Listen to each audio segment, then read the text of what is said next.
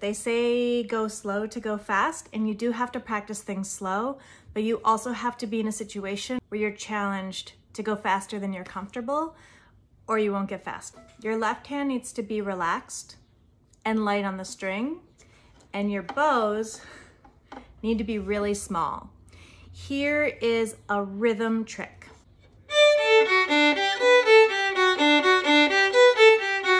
And I will do long, short, and then short, long.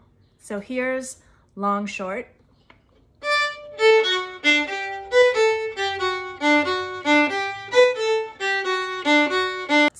And here is flipping it, short, long.